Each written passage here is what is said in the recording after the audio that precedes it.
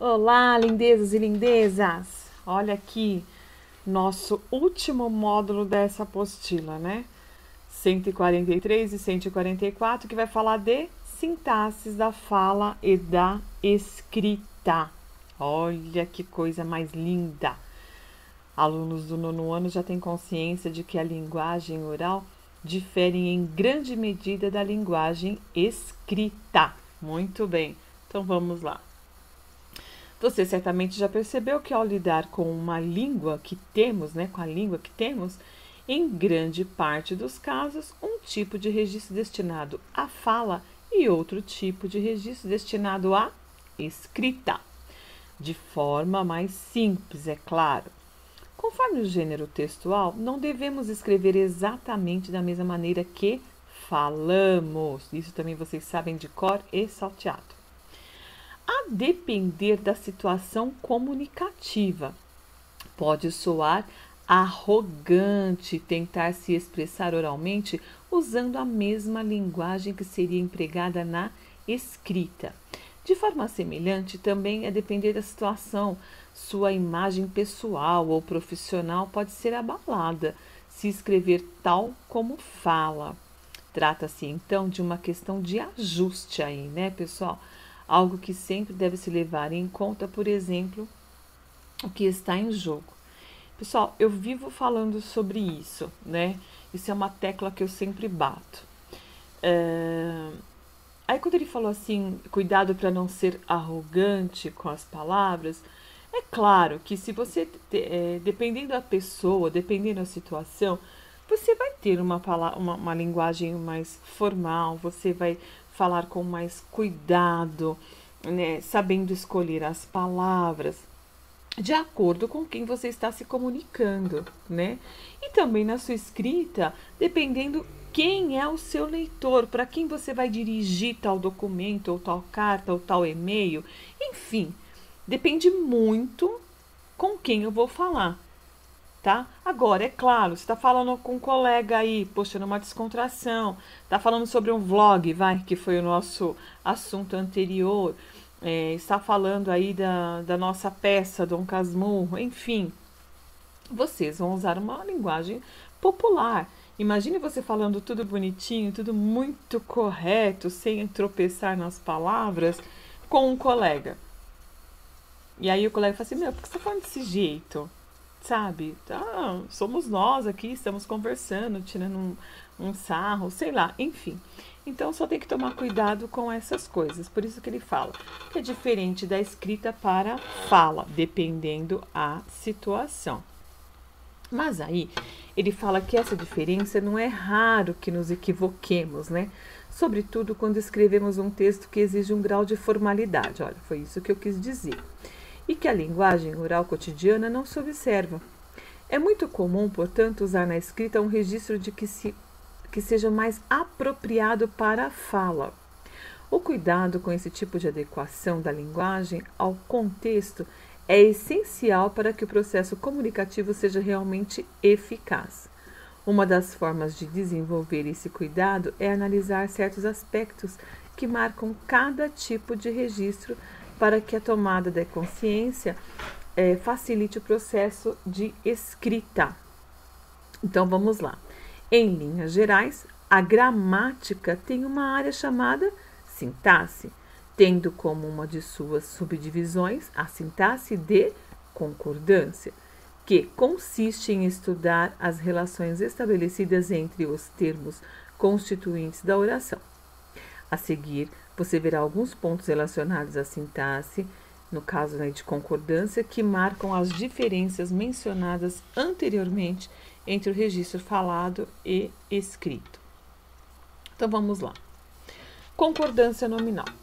Já falamos sobre isso. Vocês também sabem sobre isso. Mas vamos lá.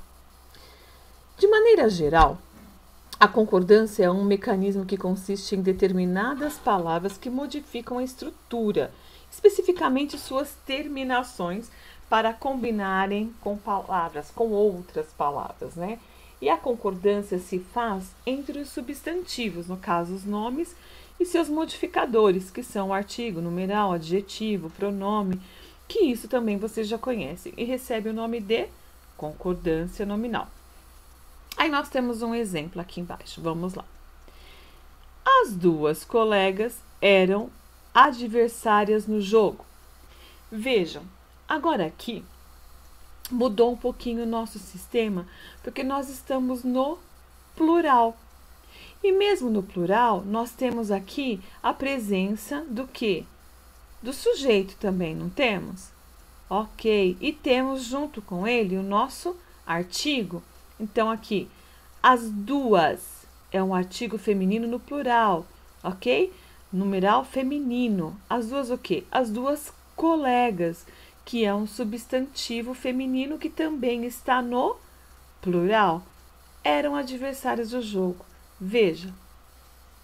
Observe que as palavras ligadas, no caso colegas, estão em conformidade com esse substantivo em relação ao gênero e número. Todavia, é bastante comum na fala as construções como esta. As duas colegas eram adversárias no jogo. Não é verdade? Se fala assim. Nós temos aí o artigo no plural, as duas. Temos aí o substantivo colega que está no singular. Nessa outra formulação, as palavras ligadas ao substantivo colega mantêm-se no feminino e no plural. Porém, o colega não se flexiona, ficando no singular. Como já foi dito, trata-se de um tipo de construção comum na oralidade e em situações banais do nosso cotidiano e em qualquer variante da língua portuguesa. Aliás, há uma lógica por detrás desse fenômeno, assim como de qualquer outra construção não aceitável pela gramática normativa. Então, vamos lá. Concordância verbal. Uma observação semelhante aqui que tem a concordância verbal, que pode ser realizada em caso de tratamento, tá? Isto é, uma combinação entre o verbo e o sujeito. Vejam. As sociedades de quase todo o mundo vivem hoje um processo de polarização. Olha aqui, quem vivem, né? Esse verbo aqui que está no predicado e é no plural, vivem. As sociedades acaba sendo o quê? O nosso núcleo do sujeito que está no plural, ok? Então aqui, ó, as sociedades, núcleo do sujeito no plural, que de quase todo mundo vive. Então, aqui, as sociedades vivem. As sociedades vivem hoje um processo de polarização. Do ponto de vista prescritivo, é aceitável flexionar o verbo na pessoa e no número, condizentes a uma forma do sujeito. Entretanto, não causa estranhamento. Veja lá. As sociedades continua sendo aqui, ó, sociedades. Núcleo do sujeito no plural, tá? Sociedade aqui é o nosso núcleo do sujeito. Vive, tá? Mesma coisa, só que no singular. As sociedades vivem hoje um processo de polarização. Observe que agora o verbo não mais concorda com o sujeito, a não ser em pessoa.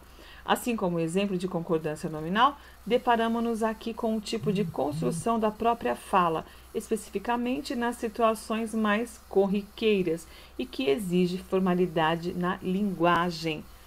Outra coisa aqui, aconteceu muitos contratempos durante a viagem. Na verdade, não falamos assim, né? Aconteceu alguns contratempos, né? Então, veja, o aconteceu aqui é o nosso verbo, que está no singular, e os contratempos, no caso, é o nosso núcleo. Ok, meus amores? Aqui talvez seja um caso no qual se dava a atenção quando se trata da linguagem escrita em contexto formal. Isso porque tal desvio é muito frequente, não apenas na linguagem oral e informal, mas também em redações, nas quais a gramática formativa deve ser rigorosamente repetida. Ok, meus lindos? Bom, aqui eu tenho um outro exemplo. Tu quer que eu conte sobre uma discussão que presenciei? Olha aqui o tu, ele acaba sendo nosso pronome no singular, ok? Meus amores, então fica essa dica, fica essa lição para vocês e eu deixo os exercícios no Vindimo, tá bom? Um beijo grande. Dessa página fica os exercícios marcados para vocês. Um abraço.